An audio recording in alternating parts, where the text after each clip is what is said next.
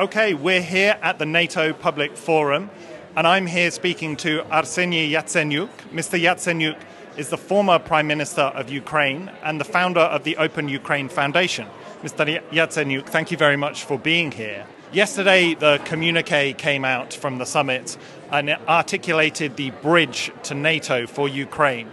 I'd like to get your reactions on that, and is it enough? Let me put it this way. I am happy with the deliverables, tangible deliverables that Ukraine already received.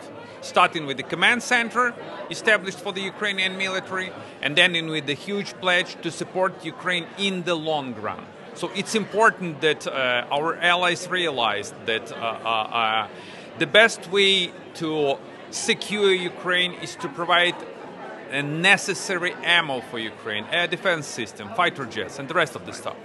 In terms of the language, I am no longer the Prime Minister, so I can speak freely. Please. Okay. I care more about actions rather than words. The best decision I've ever imagined would be to make Ukraine a member of NATO.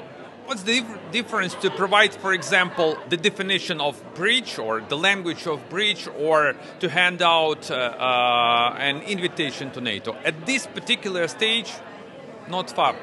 That's the distance between these two legal definitions are not really a huge one. That's not a huge gap. So my guess is that the time will come when NATO will have really a historic summit. Mm-hmm. And the historic summit means that there's going to be the 33rd member of NATO.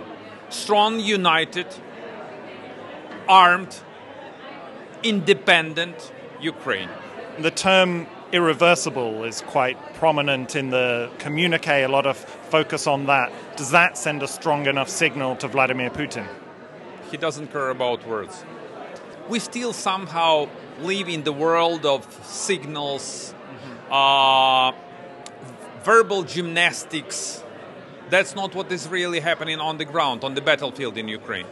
This is the real war. And this real war needs real actions. So I want to turn back again to the real deliverables that Ukraine already received. Yeah. This is the war for the long haul. This is the war of attrition. This war criminal Putin wants to outlast you, us.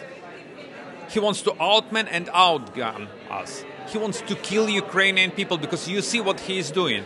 The barrage of missiles that hit the maternity ward and children's hospital, it's a clear sign, that's not a sign, it's a clear action that Putin is waging a genocidal war against Ukraine. And he is not the only one. Who is behind the scenes? President Xi. It's China. Who formed the new axis of autocracies and new axis of evil?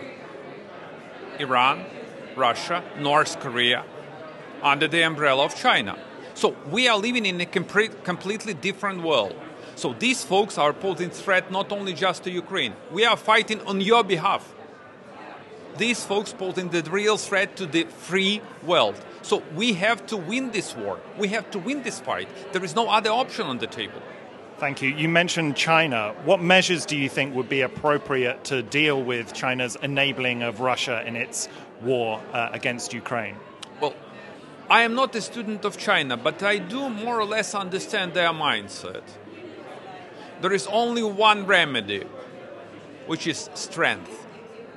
This is the language these folks really understand.